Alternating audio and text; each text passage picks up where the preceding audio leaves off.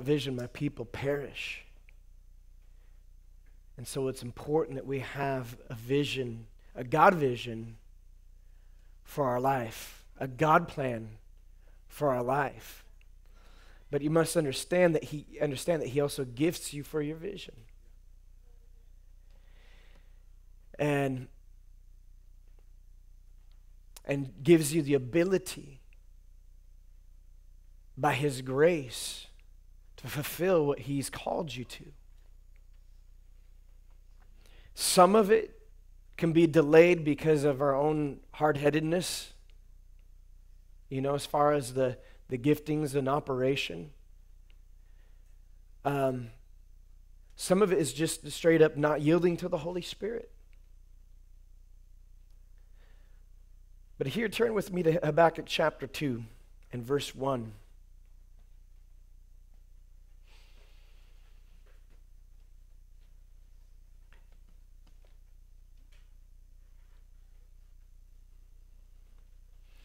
I will stand my watch and set myself on the ramparts and watch to see what He will say to me and what I will answer when I am corrected. Then the Lord answered me and said, write the vision and make it plain on tablets, that he may run who reads it. For the vision is yet for an appointed time. But at the end it will speak, and it will not lie. Though it tarries, wait for it, because it will surely come. It will not tarry. Behold the proud. His soul is not upright in him, but the just shall live by faith. Now, we already touched on that, talking about the just shall live by faith. You can only fulfill the vision by faith. You got to have faith. You have to trust.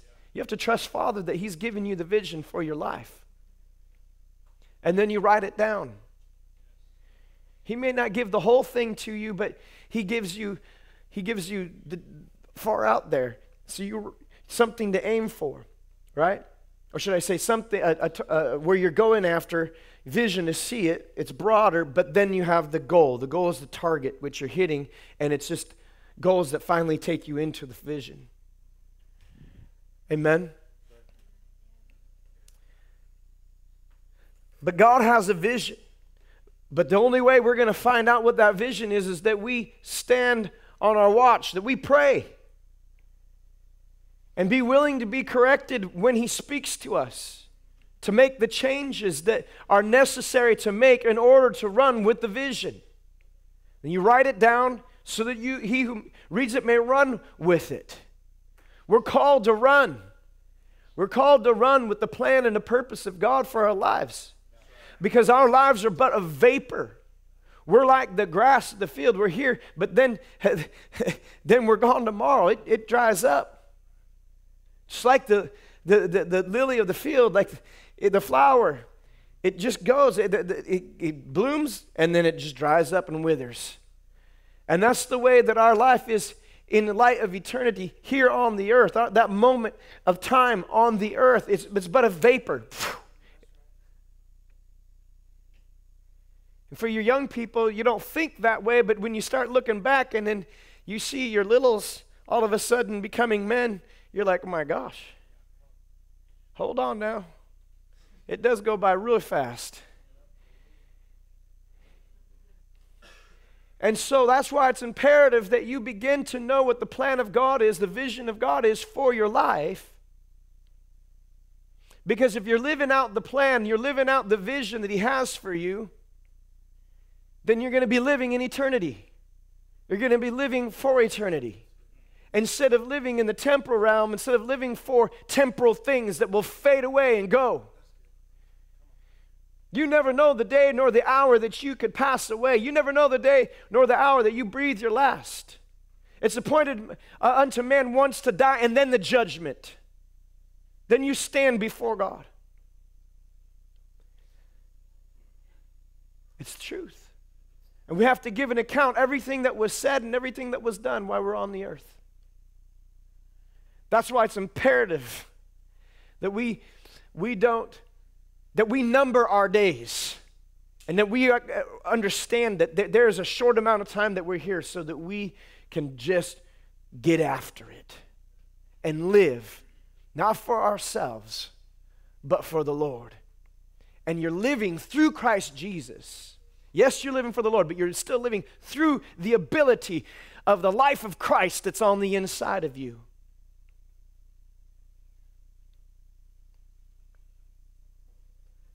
It's you're here for a moment and then gone. Like, listen, my dad went home to be with the Lord in May, not that long ago. It was just last May, and it seems like it's been a while, but it really wasn't that long ago.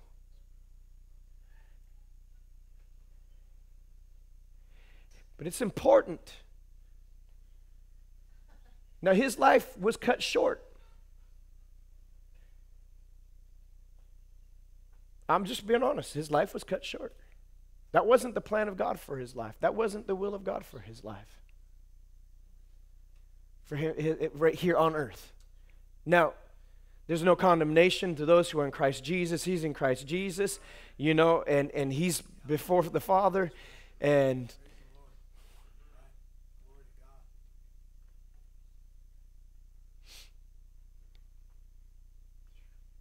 he had dreams.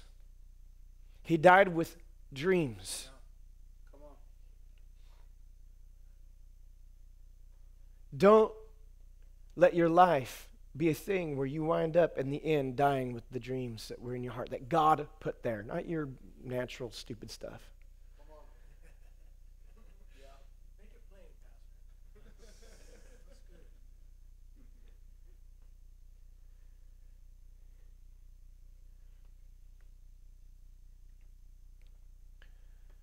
But that you, when you breathe your last, you can say, Lord, I've run the race. Just like Paul said, I ran the race.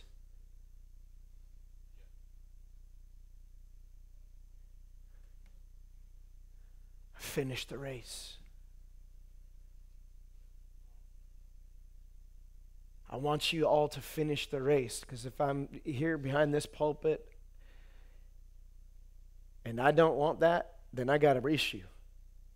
I want each and every single one of you to finish the race that God has set before you. His plan, His purposes. Amen.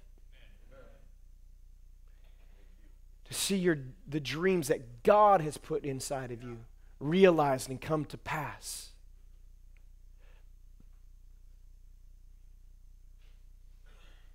Amen. That's why we do things to try to really get you activated. That's why we do outreaches.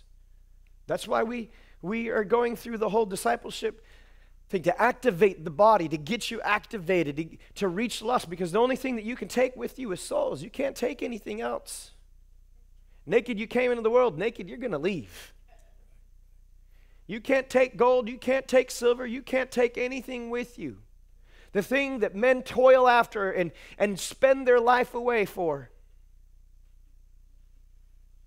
they can't take with them. They can't take houses, can't take lands, can't take vehicles, all the things that they work so hard for. Hours and hours and hours. Hours and hours and hours of their life, but for nothing. Now, and it's not that God doesn't want you to have stuff. He doesn't want you to be, so poor that you can't pay your electric bill. You know, He doesn't want you so poor that you can't pay attention. Try to pull out a Pastor Rodney joke.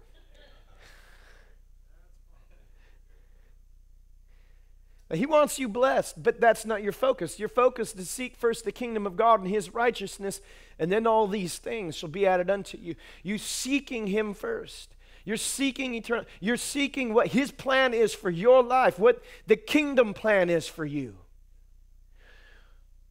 Newsflash, I want to let you know that you're living in the kingdom now as a born-again child of God.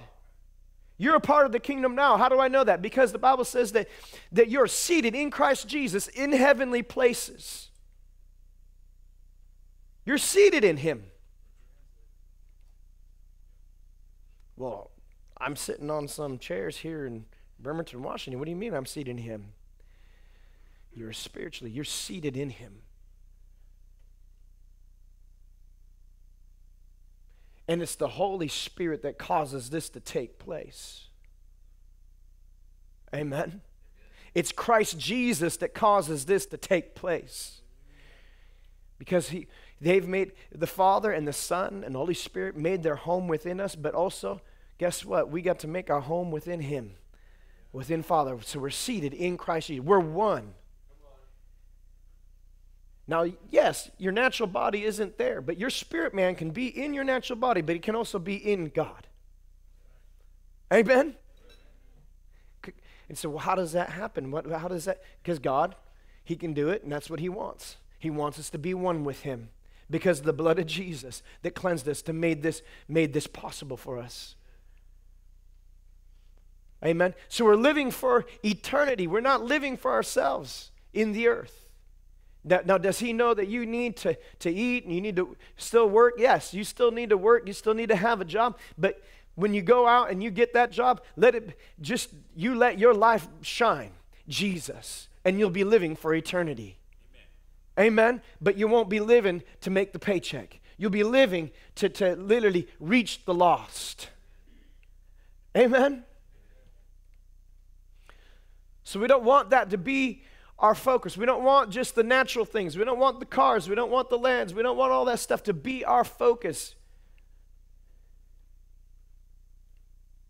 Matter of fact, I believe that God could bless you enough to where you can just hire a gardener to go do your gardening, and so you don't have to sit there and spend time gardening. Amen. So you can be busy doing the things of God. Yeah, cleaning your house, whatever. Listen, it's time to think outside the box.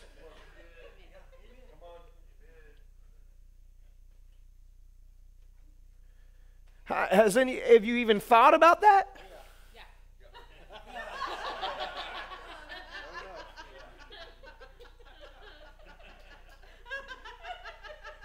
But God wants to bless you so that you can do that, so you can fulfill the plan of God for your life. No.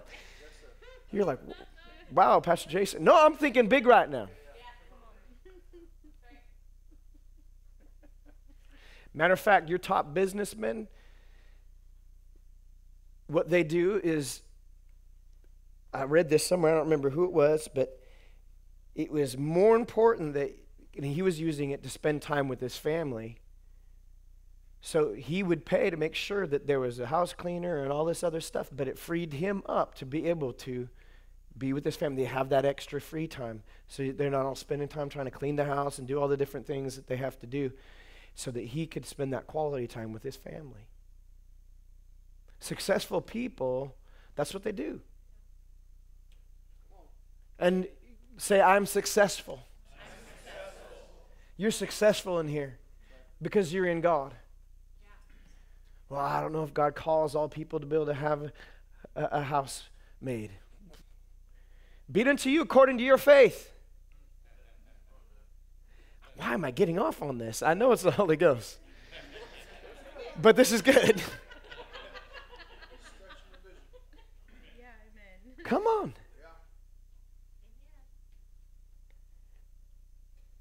Well, so you can fulfill God's plan. Look, listen, sit here messing around, working on your cars. Listen, how many hours I've wasted working on my own car, keeping the thing going? Not now, but beforehand. My old truck, I stripped it down to the block because I had to change the head gaskets.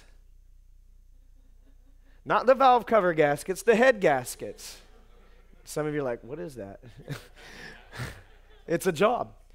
And you know how many hours I wasted doing that? A lot. No, let's believe God. Let's trust God.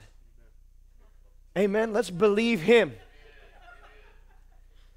For the maid, for the long guy. Hey, listen, I enjoy having the long guys come in. I don't have to do any of that. I don't have to weed. We don't have to do none of that. And the cool thing is it came with the rent, where we're at. So it was awesome. Thank you, Jesus. I don't have to be out there mowing the lawn. Wouldn't that be nice that you don't have to sit there and keep up with the yard, Pablo? Get somebody.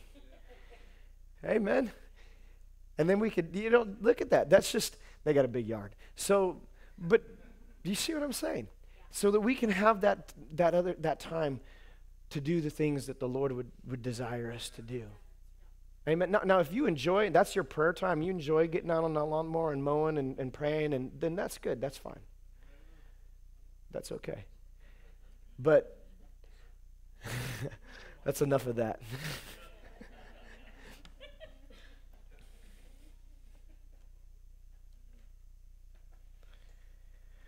So he has a plan. He has a purpose for your life.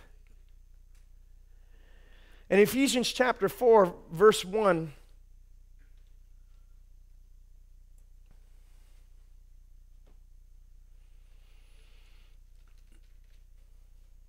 I therefore, the prisoner of the Lord, beseech you to walk worthy of the calling with which you were called, with all lowliness and gentleness, with long-suffering, bearing with one another in love, endeavoring to keep the unity of the Spirit in the bond of peace. There is one body and one Spirit, just as you were called in one hope of your calling. One Lord, one faith, one baptism, one God and Father of all, who is above all, and through all, and in you all. But to each one of us grace was given according to the measure of Christ's gift. Therefore he says, when he ascended on high, he led captivity captive and gave gifts to men. So he gave gifts for your vision. He gave gifts for God's plan for your life. Say, I have gifts. Listen, some of you have some gifts that are just lying dormant.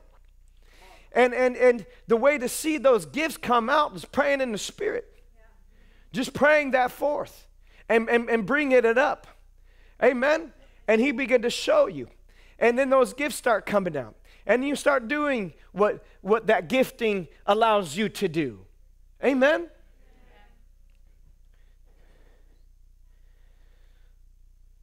I have a little note in one of my Bibles here about this. It says, that he might be the fountain of all spiritual, physical, and material gifts to men, dispensing them to all men liberally according to their needs and wants. So the dispensing those gifts and all that according to their needs and according to their wants. Listen, when you have the heart of God, you're going to want the things that Father wants you to have.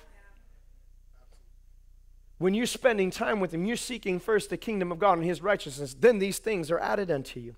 And again here, Psalm 68 and verse 18, because that's a repeat of verse 8 in Ephesians 4:8.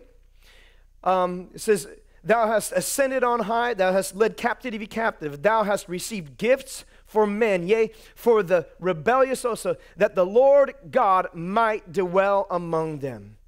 So gifts have been given. So don't doubt the gift that God has given you. Don't doubt the gifts that God has given you. Maybe it's just one gift, but you apply that gift and you grow in that gift. And then he'll start seeing you faithful and he'll give you more gifts to fulfill his plan for your life. It will multiply. You will grow. You will increase. Amen?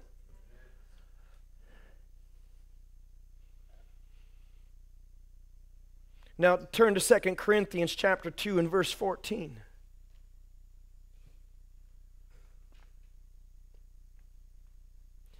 Now thanks be to God who always leads us in triumph in Christ. You're not going to fail, but you're going to triumph. You're going to overcome. You're going to walk in the giftings that God has given you. All those hindrances, all those things that have come against you, assignments from the enemy since birth, you will triumph over those things. They will not prosper because you're in Christ Jesus. And those gifts that God has given you will be realized and come to fruition in your life. As you remain faithful, as you remain consistent, as you remain pressing into the things of the Lord and his heart and his word and in relationship with him, those gifts will be realized in your life. And the vision will come to pass.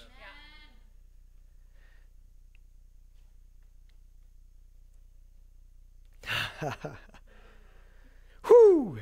Now, thanks be to God who always leads us in triumph in Christ, and through us diffuses the fragrance of his knowledge in every place.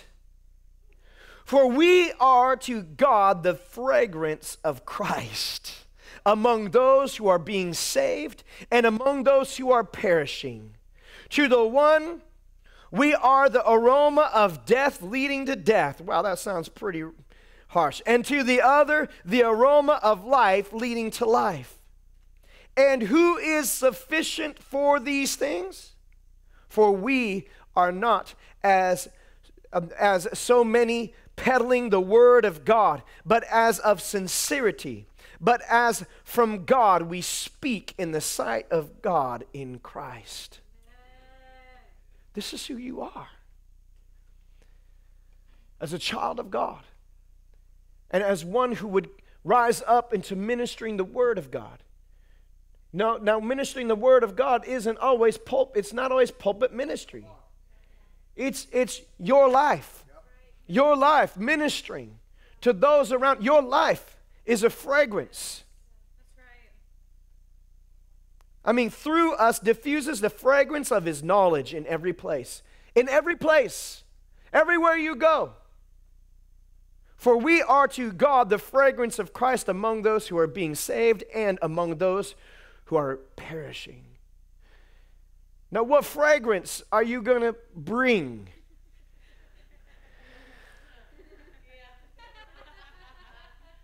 A fragrance of your flesh head, your meat head, or a fragrance, the fragrance of Christ? That's what he's called us to bring. This is who we are. And when we live by the Spirit, we bring the fragrance of Jesus to those who are alive in God and those who are perishing. Now I'm going to hit on what it means, the triumph, to triumph. The word triumph here is like that of the Romans, in which a public and solemn honor was conferred upon a victorious general by allowing him a magnificent procession through the city of Rome. This was not granted by the Senate unless he had gained a very single and decisive victory or conquered a province. On such occasions, the general was clad in purple and gold woven in figures, setting forth his achievements. He wore a crown, and in one hand held a branch of laurel, the emblem of victory in the other. He carried his staff. He rode a magnificent chariot, adorned with ivory and plates of gold, and drawn by white horses. To keep him humble in the midst of all this, a slave rode at his back, casting railings and reproaches and enumerating his vices and failures. Musicians led the procession. Young men led sacrifices to be offered. Then came loads of spoil, followed by the king's princes and generals taken captive. After these came the triumphal chariot, before which people strewed flowers and shouted triumphant cries. Following this came the Senate, priests, and the rest of the parade. Triumph in Christ means complete mastery over satanic powers.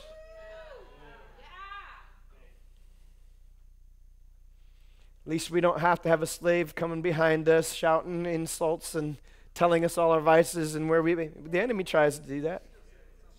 Sounds like the devil. But our humility, thank you, Jesus, comes from the Holy Ghost. Comes from the life of Christ. Amen. But we're triumphant over the enemy. You're triumphant. You're triumphant to live out the calling of God in your life. You're triumphant through Christ, not in your own ability, not in your own might, but through Christ. That's how we stay walking in humility, is that we got our eyes on Jesus, not on our accomplishments, not on how many people were healed. Come on now. Not on how many we got saved at the last, crusade. Not how many, no. We triumph through Christ Jesus. We walk in humility because we know where our strength comes from. We know where our ability comes from. We know where the giftings come from. We know how they flow. It's just that you made a decision to yield and surrender and give your life to Him and be a vessel of honor to be used by Heavenly Father.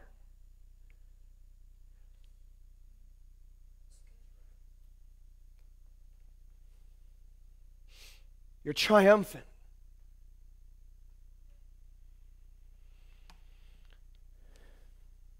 See, when you understand this, then you can walk worthy of the calling that God has called you to.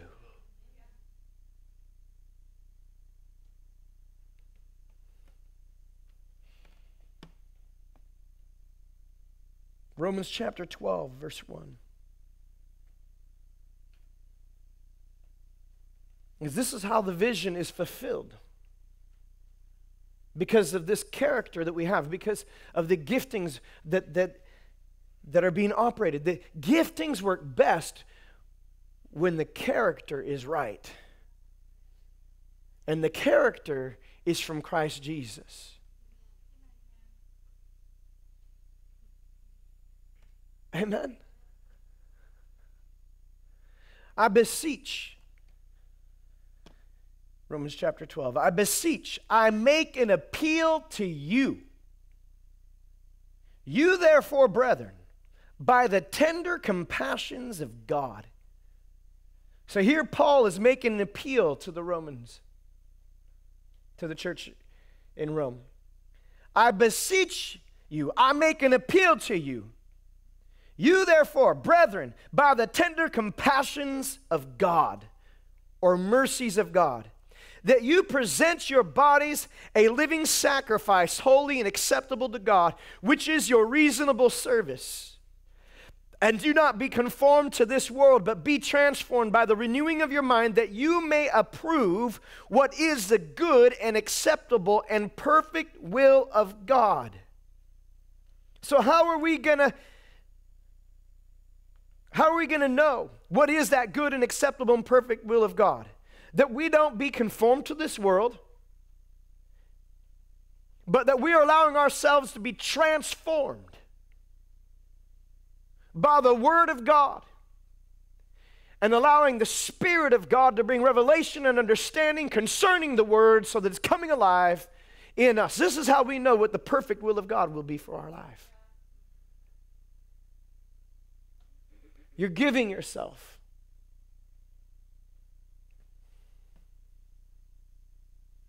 And then the giftings, we start to see what those giftings are. But there's presenting our bodies as a living sacrifice, holy and acceptable unto God, which is your reasonable service. It's your reasonable service. It's not leftover service. It's not just giving your leftovers. It's your reason. It's the no-brainer service.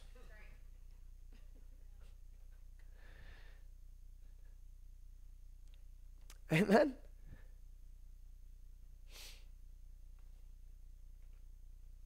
Now,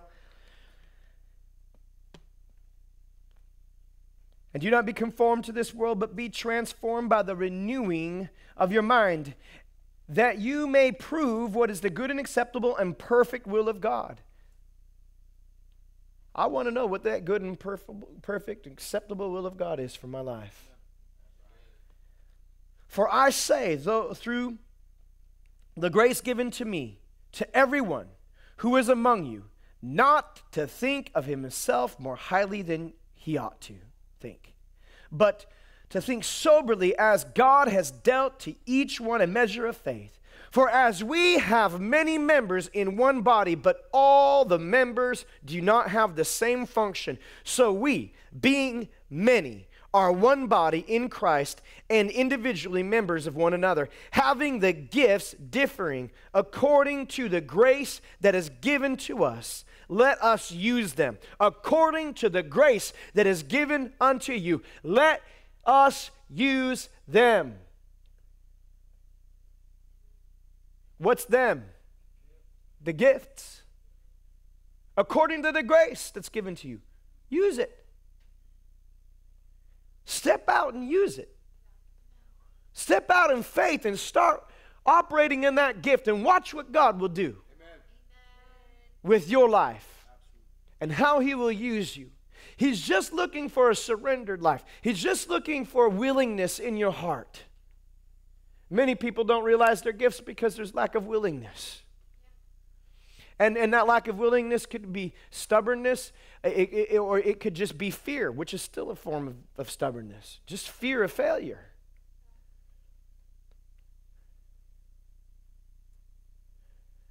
Don't be afraid to fail. Because if you're afraid to fail, then you're not in faith. And if it's not in faith, then guess what? You've missed the mark. You've sinned. Because whatever's not in faith is sin.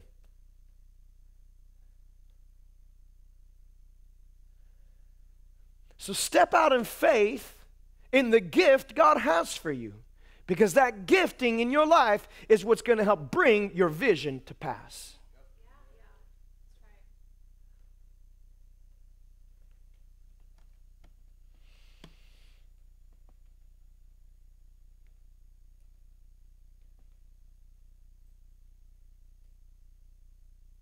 If prophecy, let us prophesy in proportion to our faith. This gift given to you will grow as your faith grows. Not faith in the gift itself, but in relation to God or mystery. Let us use it. Ministry. Let us use it in our ministering. He who teaches in teaching. He who exhorts in exhortation. He who gives with liberality. He who leads with diligence. He who shows mercy with cheerfulness. Let love be without hypocrisy. Now the next section of this chapter here, it's your conduct as you function in your gifts. That's how it flows. He talks about that we need to give ourselves fully to the Lord to find out what the perfect will of God is for our life. And when we find out what the perfect will of God is for our life, then we see the giftings realized, right? And then he lists off some of the lists of those giftings that are available that you can walk in, that you can recognize. Now, there are more gifts that you can recognize, right? That are God-given to you. But then this next section here of chapter 8 is about your conduct within the giftings that you have and how you're to operate in these giftings. Abhor what is evil, cling to what is good. Be kindly and affectionate to one another with brotherly love, in honor, giving preference to one another, not lagging in diligence, fervent in spirit, serving the Lord, rejoicing in hope, patient in tribulation, continuing steadfastly in prayer, distributing to the needs of the saints, given to hospitality. Bless those who persecute you. Bless and do not curse. Rejoice with those who rejoice and weep with those who weep. Be of the same mind toward one another. Do not set your mind on high things, but associate with the humble. Do not be wise in your own opinion. Repay no one for evil. Have regard for good things in the sight of all men. If it is possible, as much as depends on you, live peacefully with all men. Beloved, do not avenge yourselves, but rather give place to wrath. For it is written, vengeance is mine, I will repay, says the Lord. Therefore, if your enemy is hungry, feed him. If he is thirsty, give him a drink. For in so doing, you will heap coals of fire on his head. Do not be overcome by evil, but overcome evil with good. And this is how you're going to see the vision come to pass when you're living by the Spirit in that realm. Living by those principles right there in Romans 12, excuse me. 8's good too, but Romans 12. Amen.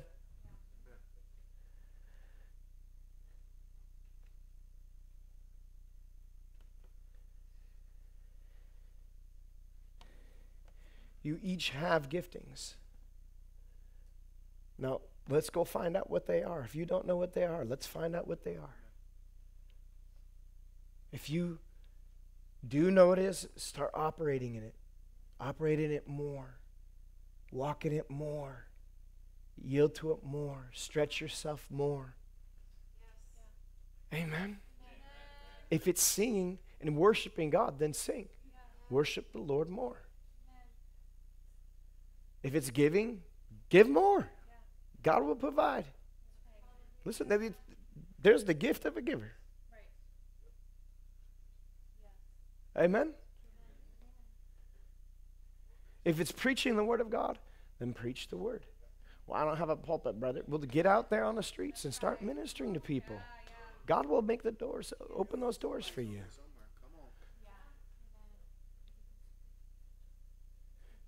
Listen, sometimes, really,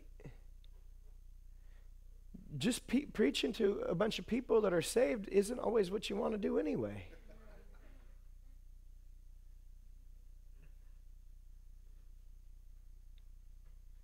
Amen?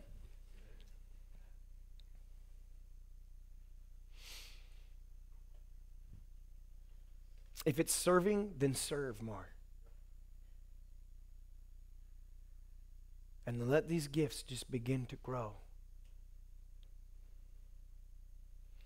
And then this body will be blessed because of your obedience, because of your supply that you're bringing, because of the gift that God has in you.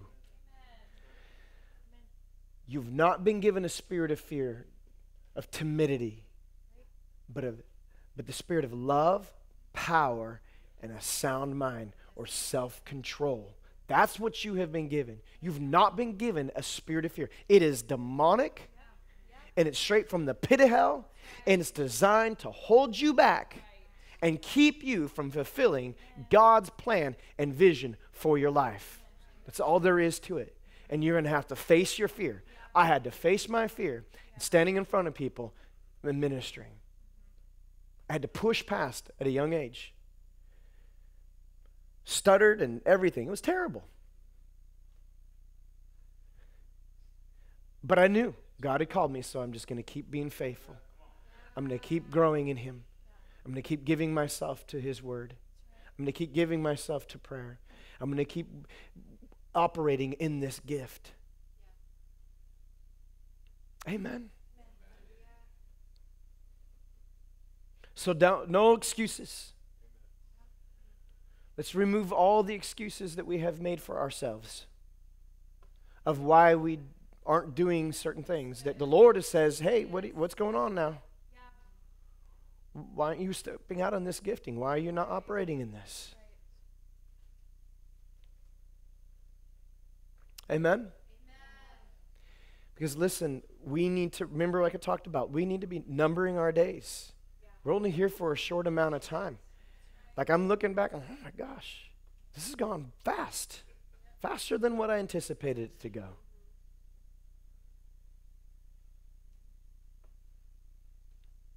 Now, if you're in the sunset of your years, just start worshiping God, praise God, and still find out what He has for you. He'll strengthen you. Listen, Joshua and Caleb took the land at 80 years of age. He can give you that strength and give you 20 more years. Come on or more. But you just trust God and you surrender.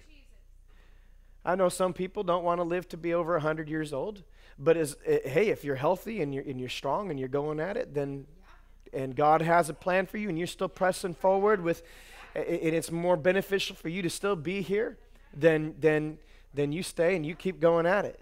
Yeah. Amen?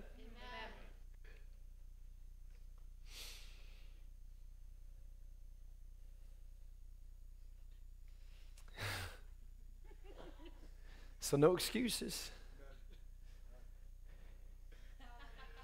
No excuses. Let's change. Let's step over into those giftings that God has in you. Those ones that might be laying dormant that we didn't even know about yet. I'm excited to see what's going to come out of this group. I'm excited about what God's bringing forth out of here. I'm excited to see the visions that will be realized and come to fruition in your life. Amen? It's only going to enhance the vision of the house here. When you're fulfilling your vision, it's going to only enhance the vision in this house. You're called here. This is your home. This is your church. Then guess what? The calling that God has, it's going to line up. It's going to fit. Amen?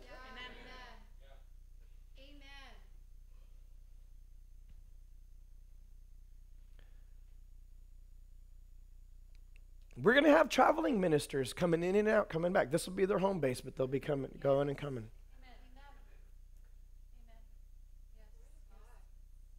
Amen? Amen?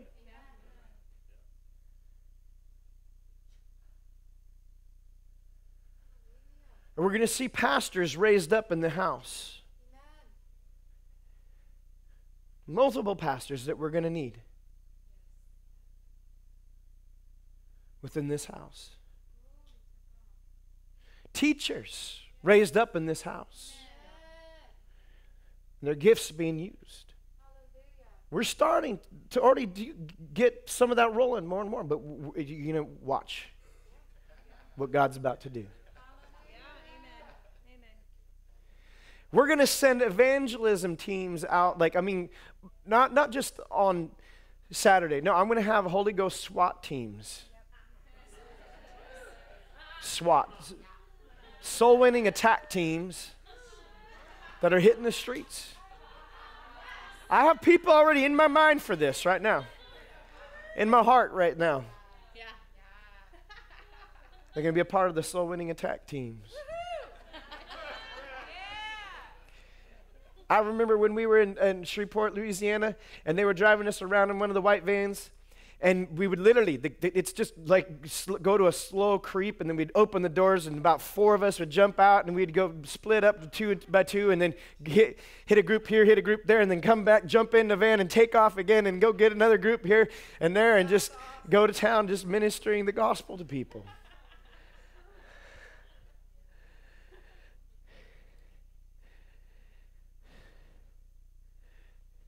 I remember taking the battering ram to the door. No, I'm teasing. Not kicking in people's doors and preaching. No, I'm teasing. I'm joking. I'm totally joking. You're getting saved. On your knees now.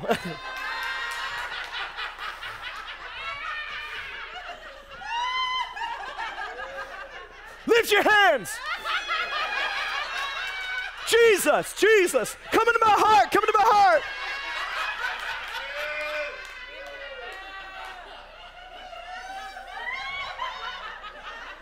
Come here, Ben, come here. Imagine having this dude kick your door down. Get on your knees. Fire, fire, fire.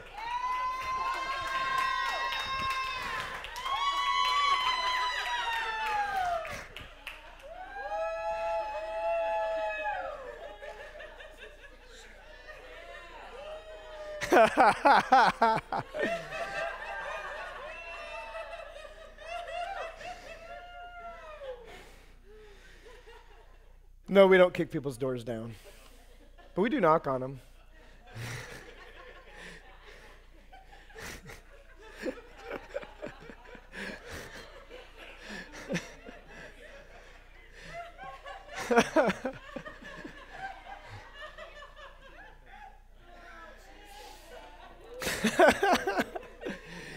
Jesus. Hallelujah. But remember, he did tell us to go with the love,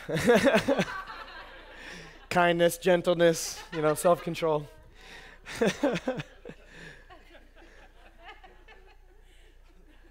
Jesus.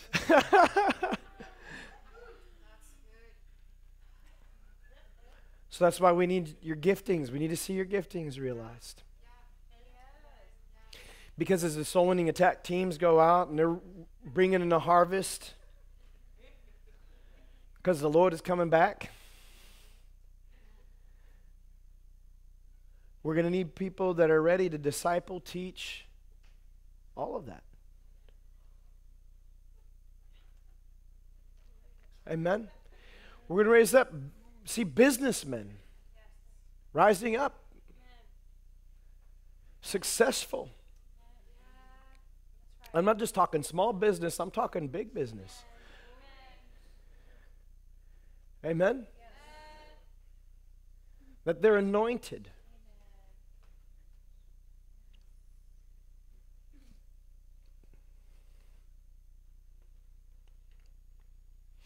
And then we're believing God to see about 60 staff members paid. That's where we're headed. Amen? Amen? And you're a part of that. You're a part of this. You're going to be engaged more. It's not just coming to church on Sunday. It's not just a Wednesday night. It's so much more than that. Right. Amen. You're part of the family of God, and you're part of this family right here. Amen. Hallelujah. Thank you, Jesus. Thank you, Jesus.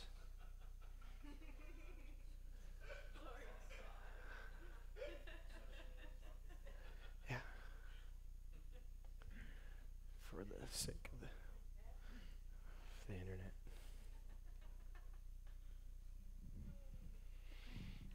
It just keeps coming up. When he read through that, there was a delineation between the gifts and then the character.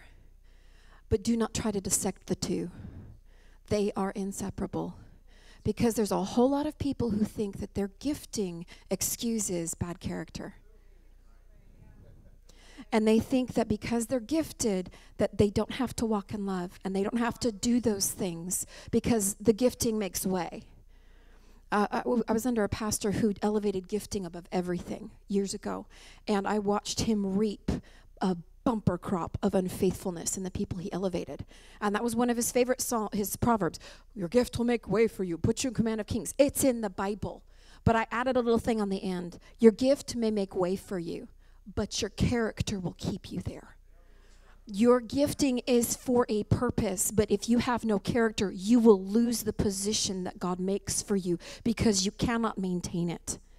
And sometimes character is developed in ways that are unpleasant to you. I've seen so many people that they come into the church and I'm called to preach and that's all I'm gonna do. No, that is not all you're gonna do. That's not all you're gonna do because this don't belong to you. These people are stewards. Our pastors are stewards of what comes across this pulpit. And if what is coming across there ain't right, they're responsible to stop it. So if you just come in and they don't know you from Adam and you've not proven yourself to be a member of this house with the right heart that is in sync with the vision of God, you have no right to take a place here and to speak to the people of God. God is going to take you on a fantastic voyage, and it's not going to be what you thought it was. I'm going to do exactly what the pastor that taught me this said this. He says, what God does is he goes, hey, are you excited? You're called to this. Yay, I'm called to be a prophet to the nations. And our first inclination is, let's go. We're going to take the world. And he's like, no. Follow me. And then he goes, okay, come on. Follow me. Where are you going? follow me. It doesn't matter where I'm going. Just follow me. Follow me. And you're like, I'm going in circles. Follow me. Just follow me. Follow me. Follow me. Follow me. Follow me. And when we follow God, will be through the children's ministry, through the cleaning ministry, through the door greeting ministry, through the ushers ministry, through every ministry in the church, so that we know what it feels like to be at the bottom, so that we know what it feels like to be back there on your hands and knees, cleaning up the pee that somebody missed from hitting the toilet. You need to know what it feels like to be at the bottom, so that you will treat the people with respect and with honor that do that when you finally get to the top. Your character is developed in that fancy little dance that you do following Jesus Christ. You can say, I don't feel called to work with kids. All the more reason to. Because how in the world are you going to deal with a 45-year-old throwing a conniption fit in the back of the church if you can't deal with a 2-year-old who does it? If you can't clean up what's going on in the bathroom, how dare you think you can clean up what's going on in the front? Because people bring their messes to church, and it's got to be cleaned up, and you need to know how. But how do you do that? By getting up here first thing? No. By spending time in the trenches, doing the things that you don't feel called to do, doing those things that all I'm doing, I'm in the back, nobody sees me, but I feel called to be on TV. I feel called. Fine. Keep that vision in your heart. Pursue God with all that you are, and allow him to develop the character in you that qualifies you to be there. So don't ever think that character don't matter. There might be churches that do elevate that, but you watch their leaders fall. Why? Because they required nothing from them up front. Jesus Christ, he has so many gifts for all of us, but it's our job to yield to the process of maturation that makes it so that when we get to where he wants to use us the most, we actually can be used. And we don't disqualify ourselves by poor character. Amen?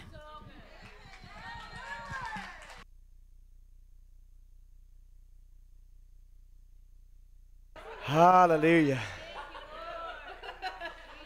So if you're not juiced yet, I don't know what. Let the Holy Ghost get out the defibrillator for you.